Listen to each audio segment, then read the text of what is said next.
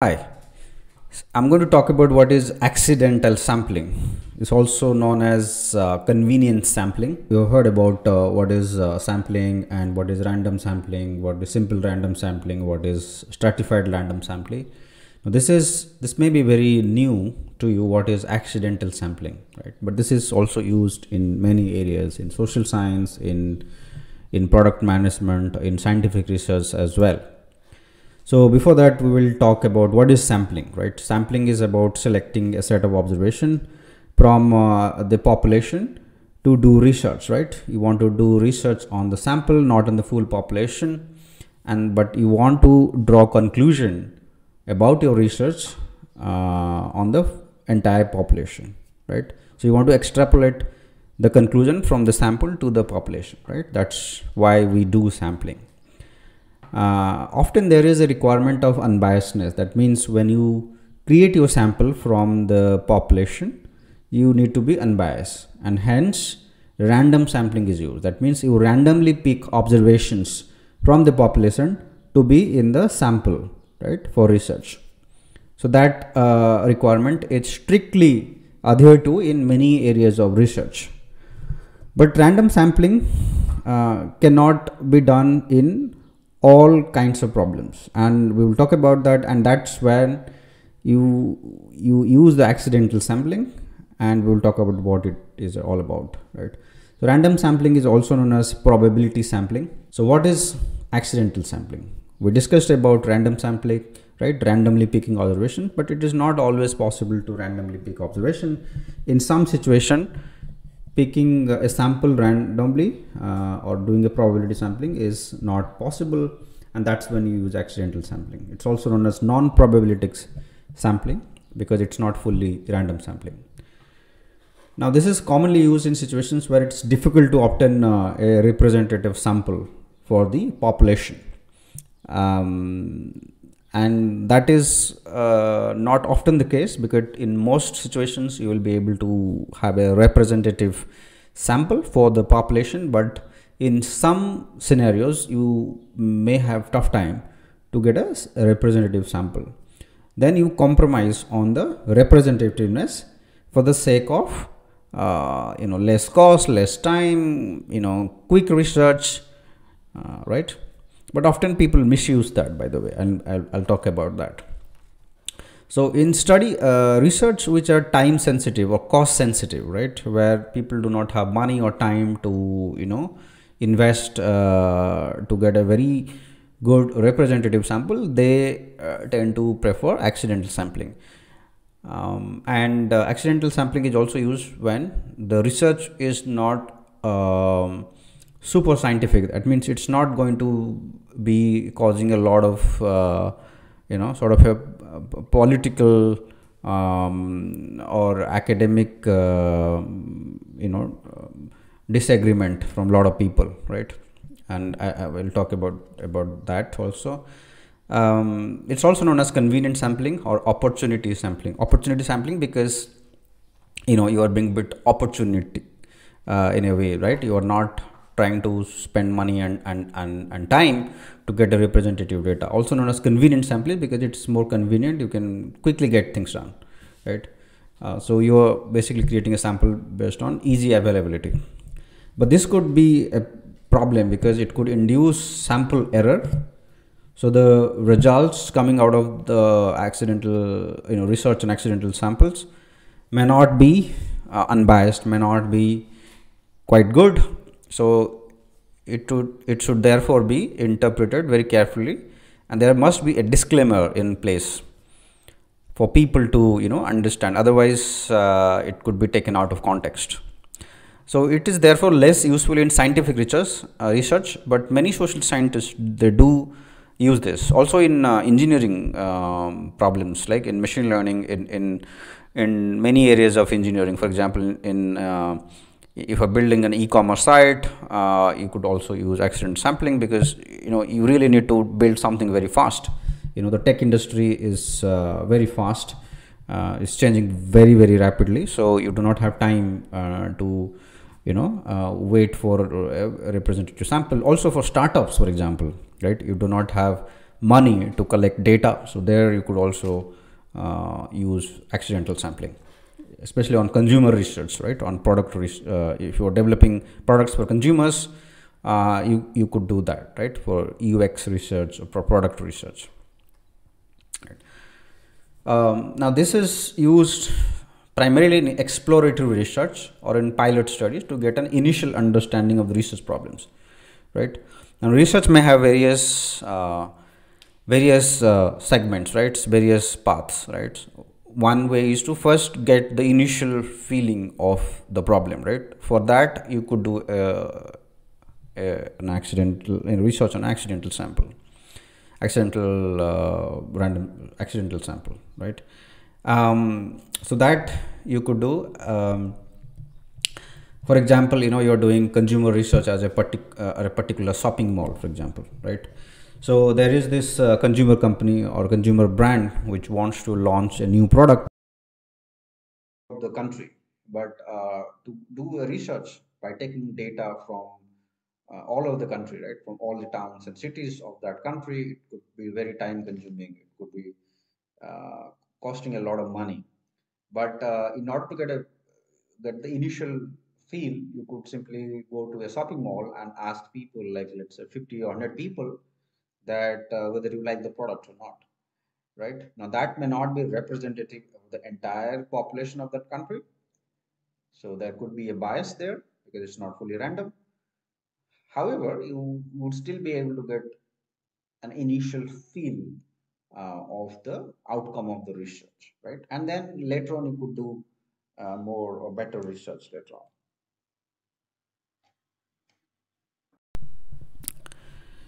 All right.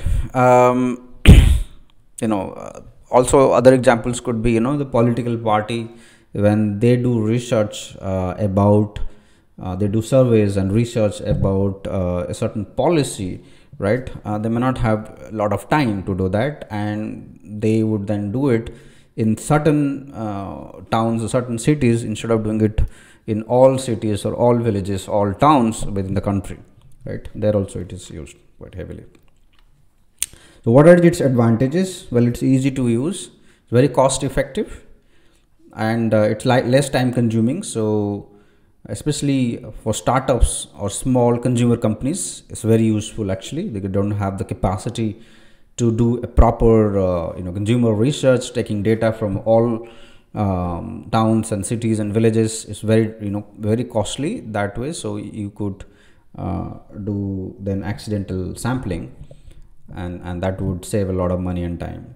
It's also used by the tech company, the tech e-commerce company, for rapid prototyping. Right there, you get instant feedback from few customers, and then you make changes instead of spending a lot of time just doing consumer research. It's also used in sensitive research, where you simply cannot go out and talk to millions of people, because it's a secret. You do not want to create a problem for yourself, because it's a very sensitive research topic. It could be a topic on religion, topic on politics. I'm going to talk about what is accidental sampling. It's also known as convenience sampling. You have heard about what is sampling and what is random sampling, what is simple random sampling, what is stratified random sampling. Now this may be very new to you, what is accidental sampling, right? But this is also used in many areas, in social science, in product management, in scientific research as well. So before that, we will talk about what is sampling, right? Sampling is about selecting a set of observation from the population to do research, right? You want to do research on the sample, not on the full population, but you want to draw conclusion about your research on the entire population, right? So you want to extrapolate the conclusion from the sample to the population, right? That's why we do sampling. Often there is a requirement of unbiasedness. That means when you create your sample from the population, you need to be unbiased, and hence random sampling is used. That means you randomly pick observations from the population to be in the sample, right, for research. So that requirement is strictly adhered to in many areas of research. But random sampling cannot be done in all kinds of problems, and we will talk about that. And that's when you use the accidental sampling, and we will talk about what it is all about, right? So random sampling is also known as probability sampling. So what is accidental sampling? We discussed about random sampling, right? Randomly picking observation, but it is not always possible to randomly pick observation.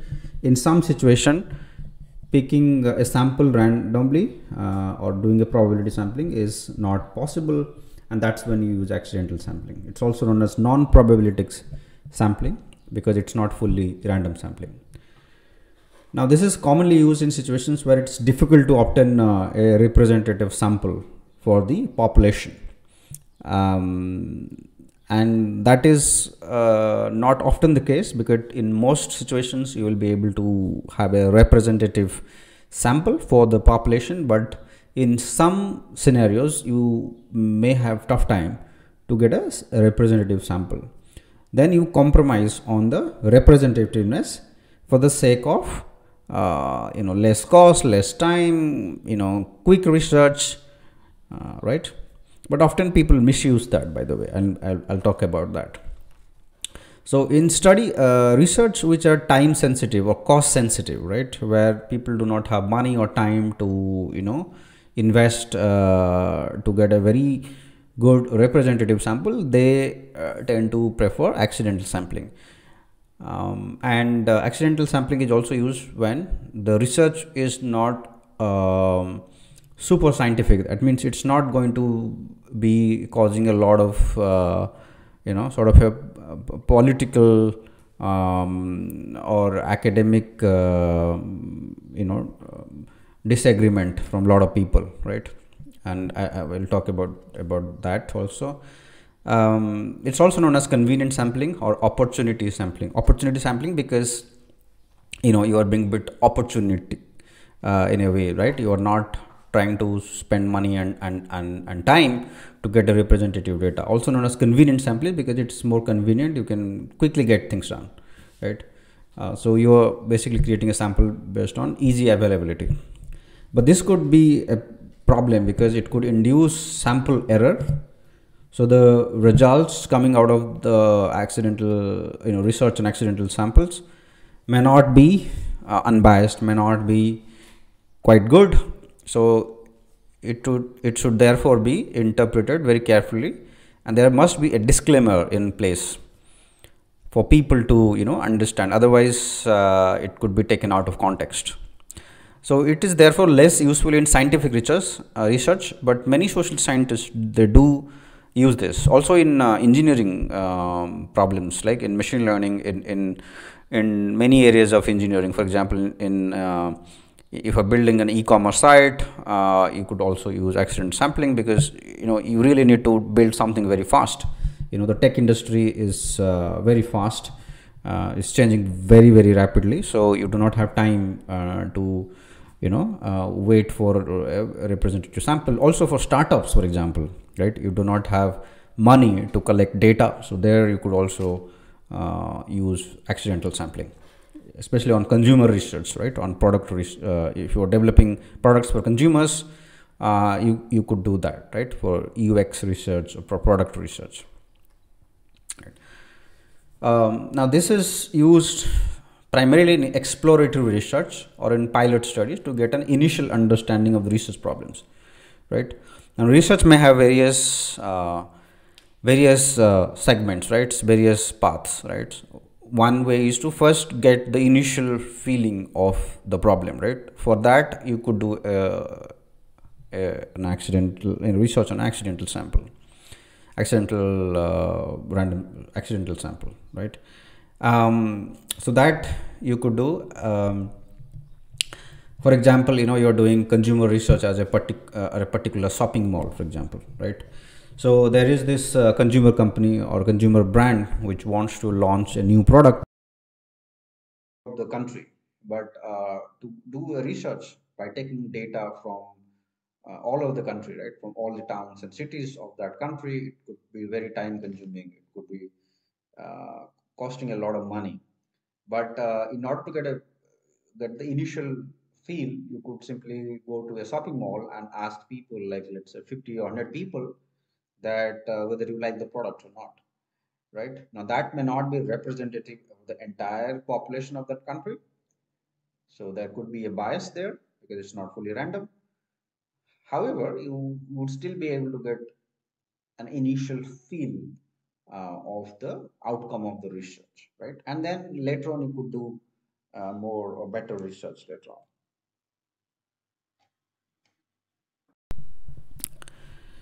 All right. Also other examples could be, the political party, when they do research about, they do surveys and research about a certain policy, right? They may not have a lot of time to do that, and they would then do it in certain towns or certain cities instead of doing it in all cities or all villages, all towns within the country, right? There also it is used quite heavily. So what are its advantages? Well, it's easy to use, very cost effective, and it's less time consuming. So especially for startups or small consumer companies, it's very useful actually. They don't have the capacity to do a proper consumer research, taking data from all towns and cities and villages is very very costly that way. So you could do then accidental sampling, and that would save a lot of money and time. It's also used by the tech company, the tech e-commerce company, for rapid prototyping. Right there, you get instant feedback from few customers, and then you make changes instead of spending a lot of time just doing consumer research. It's also used in sensitive research where you simply cannot go out and talk to millions of people, because it's a secret. You do not want to create a problem for yourself, because it's a very sensitive research topic. It could be a topic on religion, topic on politics and political parties, topic on, let's say for example, use of vaccines, a lot of things, right, which are very sensitive topics. There you could limit your research to only few samples based on your own convenience, right, where you are 100% sure that it's not going to create a problem. It could be a small sample, it could be non-representative, but nevertheless a sample to do your research without bringing a lot of trouble. Some examples, right, we have already discussed about the examples, I think. So where this is used in social science, especially in political science, in sociology, in economics as well. Marketing research, in marketing research also it's quite heavily used, consumer research in particular. It's also used by political party for election survey, and it's quite heavily used also nowadays by e-commerce companies. But there are many misuses also. Many political party misuse it. They only take very chosen sample based on their own convenience, and they do a study, they publish a research paper, and they announce it on social media that look, this is how it looks like. But it's very unrepresentative misuse of statistics to prove their own agenda or their own way of thinking, their own policies. So that's compromising on academic honesty. There are many researchers who are quite lazy, where it's not a problem about sensitivity of the topic, it's not a problem about money or time, but it's just that some researchers do not want to spend time. They're too lazy to get good representative data, and they simply use based on their own convenience, which could result in a biased conclusion, right? So that's also a misuse. Many pharma companies, especially the small ones, they also do that. They, because they want to compete with the big ones, they also do not have the money and time, and they quickly go and test something and based on that conclude. But that's is not very likely in many countries, because the regulators are very strict in many countries. But in some countries regulators are not that strict, and their pharma companies misuse that.